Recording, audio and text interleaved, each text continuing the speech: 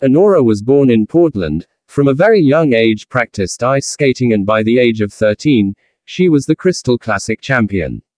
Things were going well for both Annora and her skating career, until one day just before her Crystal Classic championship, out of apprehension and to quirk up her mood, she decided to Google her name. The results were shocking. She found a Wikipedia page of her own, which said she was going to win the championship next day. At first she thought it was done by her father or by her skating club to encourage her, but when she inquired about it, they denied. Initially and slowly she forgot about the page, but strangely she won the championship next day. Thus, out of superstitious or fun, she used to check her wiki page regularly before every competition, and it predicted her win for every championship. Everything was going accordingly. Annora was finally gearing up for the Olympics, her dream, but all was not going to be well this time. An anticipated Annora decided to influence her wiki page by editing the information as Annora won the Olympics.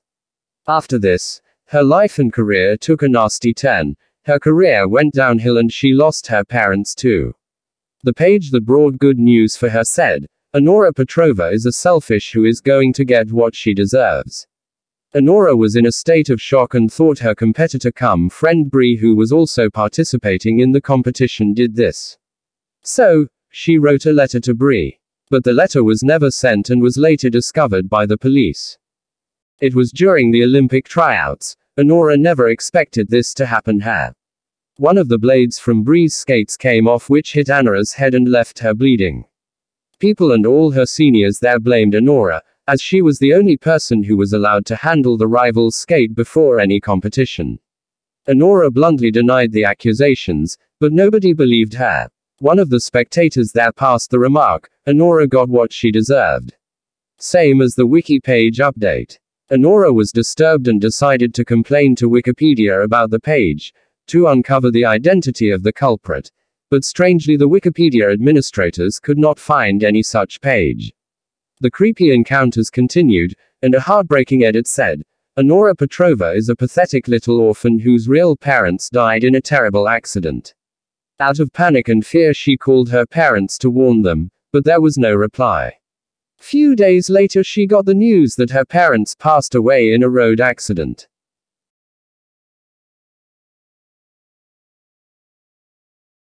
Annora was depressed after these incidents and was admitted to a Swiss hospital where she went through a recovery treatment. Slowly and steadily she was returning to her normal life, practiced skating, everything was going well until she decided to check her page for one last time. The page said, "Annora Petrova, born 5th May, died October 24, 2010, was an American junior figure skating winner who died a lonely orphan death because she was a greedy." The predictions turned out to be true, and the police found Annora slumped over her computer keyboard with a letter to her friend cum competitor Bree. Strangely, the police said that the letter which she wrote to Bree before the Olympics competition was never delivered, and the call which she did to warn her parents never connected. So what was it? Was it Annora's illusion? What about the page? Was she suffering from any psychological disorder? Or was there something truly unnatural which was not visible to our normal eyes? The case of Annora is still a mystery which will perhaps never get to any conclusion.